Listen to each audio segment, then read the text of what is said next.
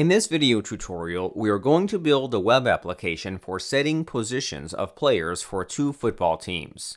We use the diagramming library for JavaScript.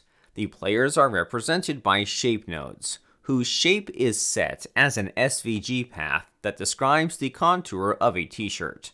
The color can be any. The nodes can have numerous node or link labels, which are instances of the node label or link label class. The player's number is set through the standard node label property, which is built in for any diagram item. The field is a PNG image, which is set as diagram background image. Nodes, e.g. players, are dragged and dropped from the NodeListView control.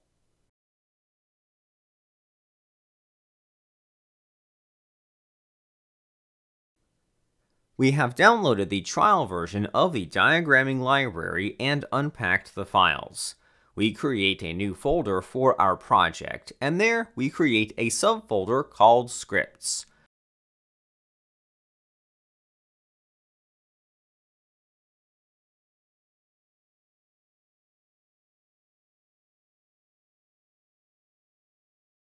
We copy in it the scripts of the diagramming library, all of them. We might not need them all in this application, but it's a good idea to have all of them available.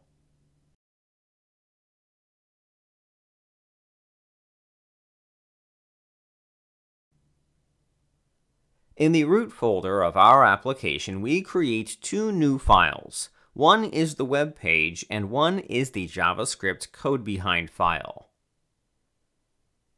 We paste the image that represents the football field in the project directory. It is a big image. Now let's open the project with Visual Studio Code. It will be easier to edit the files there.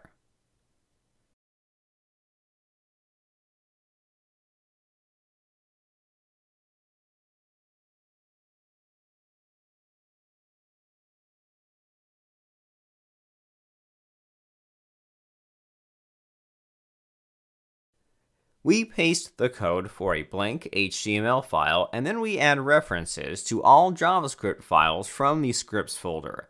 We also add a reference to the code behind file, field.js. Let's get back to the final version of our application for a moment.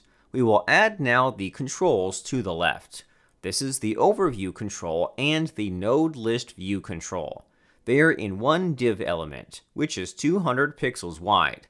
Let's paste the code for it. The first component that we add is the overview.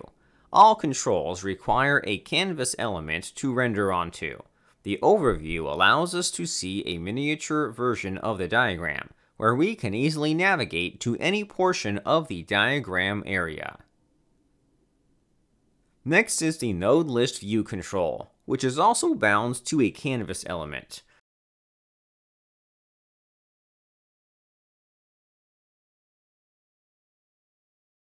This is the stripe with nodes, which can be of any type, as per your needs. We have two more canvas elements to add, a large one for the diagram in the middle and a smaller one for the zoom control to the right. The div for the diagram is huge, and we place it right next to the div, which holds the overview and NodeListView canvas elements. The diagram canvas is also big, 1600 points wide and 2000 points high. And the last div element that we are going to add is for the zoom control. Note that it has a z-index of 3, which guarantees it will be rendered always on top of the diagram div, if the diagram stretches too much. With that, we have finished the setup of our web page, and we are ready to start coding the application. First, we copy a VS.doc file that provides IntelliSense support for our application.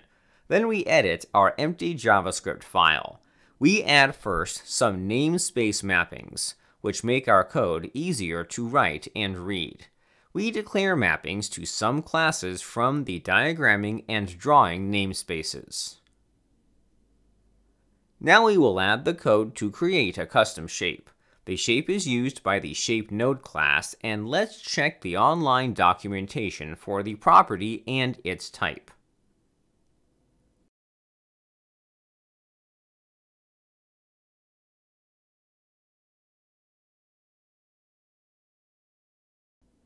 Here is the ShapeNode class. These are its members.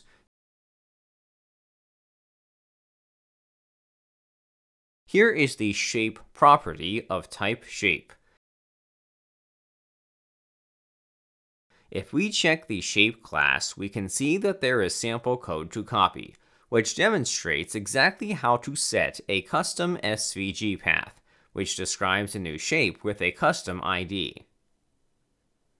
Now we create a new shape instance, which uses the t-shirt template. We set its ID, and then we get the array with shapes from the shape class. In it, we assign the member, identified with an ID t-shirt, to be the newly created shape instance with custom path. This way we can create our t-shirt shape node the same way we create shapes with one of the predefined IDs, by calling the shape.fromID method.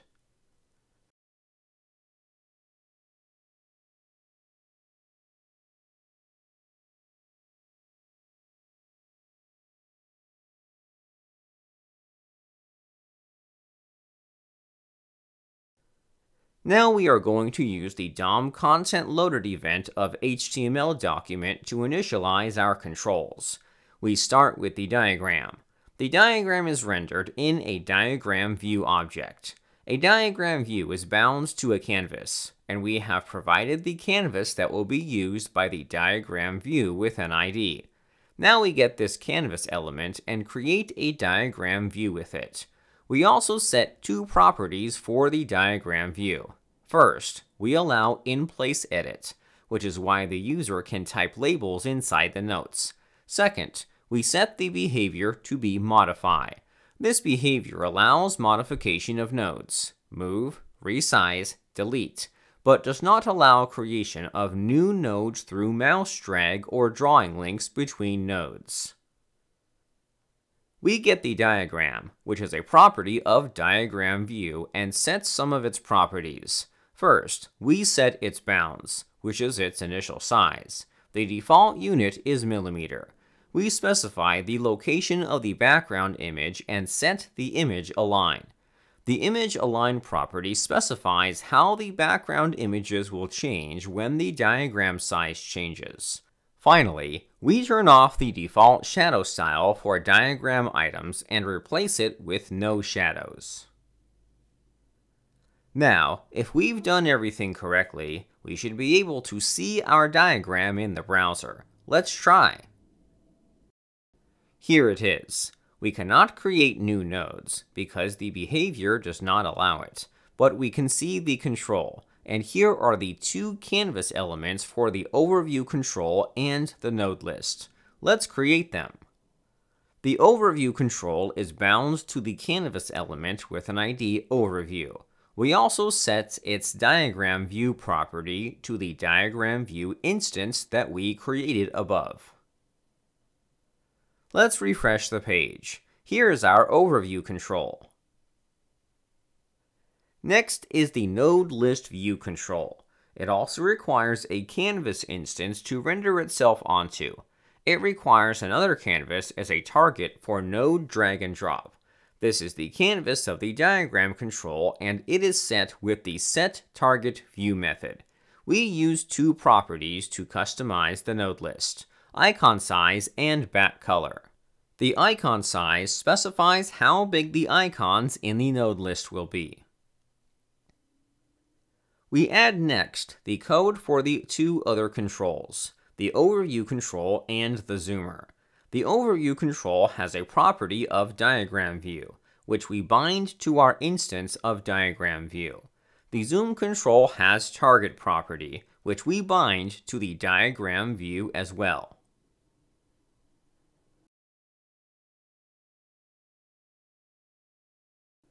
Now let's refresh our web page. The zoom control is here and allows us to zoom the diagram with a mouse click. The overview control also seems to work fine, but we cannot create nodes with mouse drag because we want to create them with drag and drop from the node list view.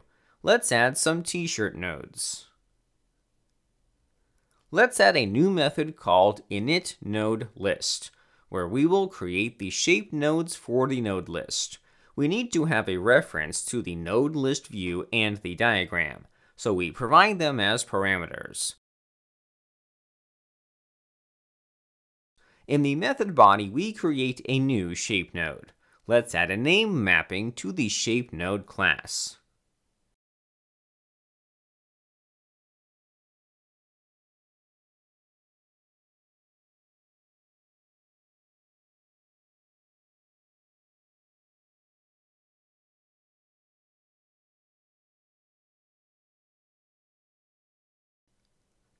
We set the shape of the node using the FromID method of the shape class.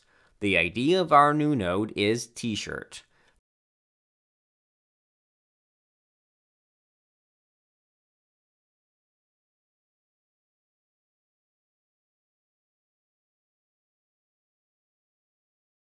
The brush for it is red, and we set its text to 0.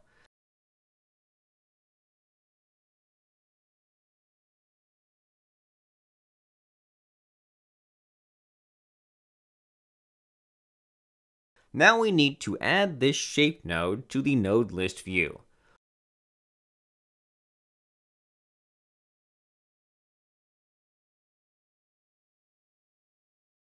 We also need to call the method from our DOM content loaded event handler.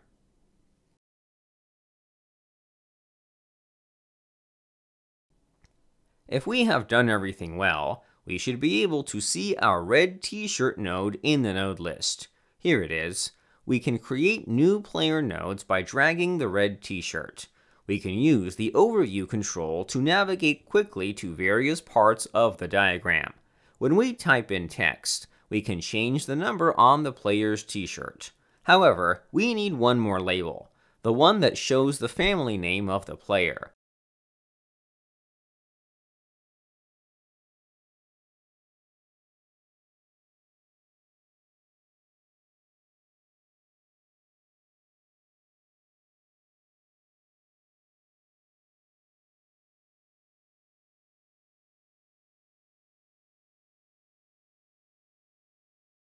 This can be done with the new node label class, which allows multiple labels to be added to a single node.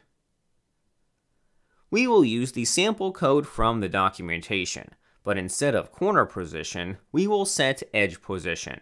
In our case, the edge position will be 2, the center of the bottom side of the node.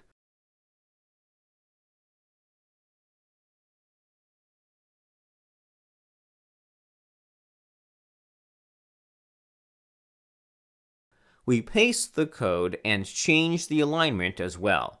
We want the horizontal and vertical alignment of the label to be center. We also add a slight vertical offset.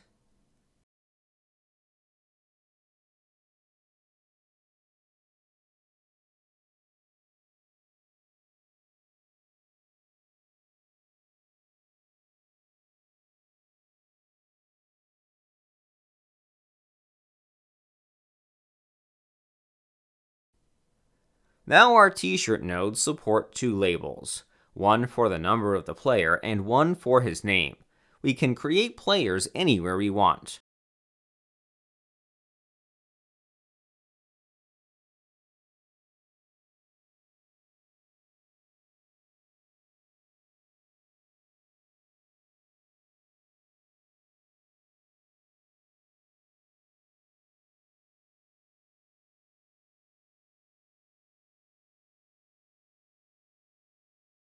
We can easily copy the code and create new t-shirt nodes with different color.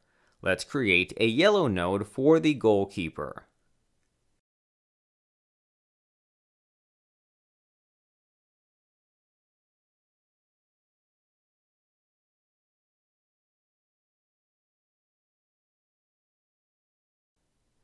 Here it is.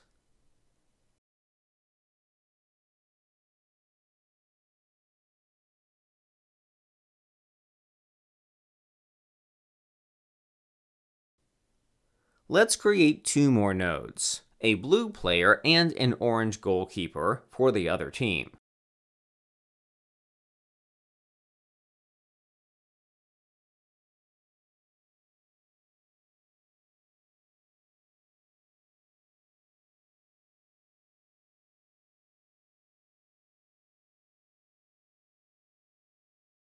Here they are.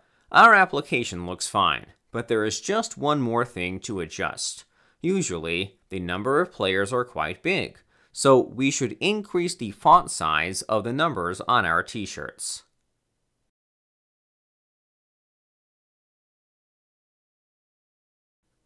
We have a property called style in the diagram node class and in diagram item, which is the base class for all nodes and links. However, the diagram class also has such property, which is applied to all items on the diagram. Let's use it.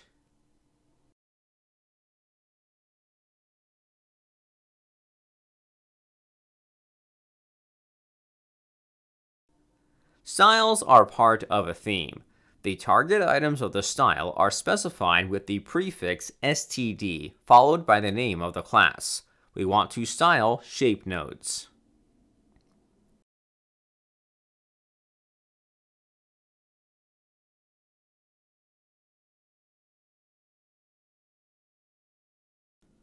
Let's try the application now. Yes, the labels are larger and easier to read. We can customize the text color for the yellow node only.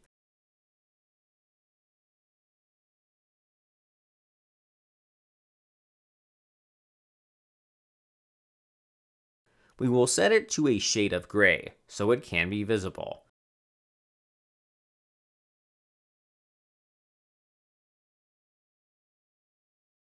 And here it is. We can create different players with drag and drop, position them everywhere around the field, and zoom with a mouse touch, the whole area.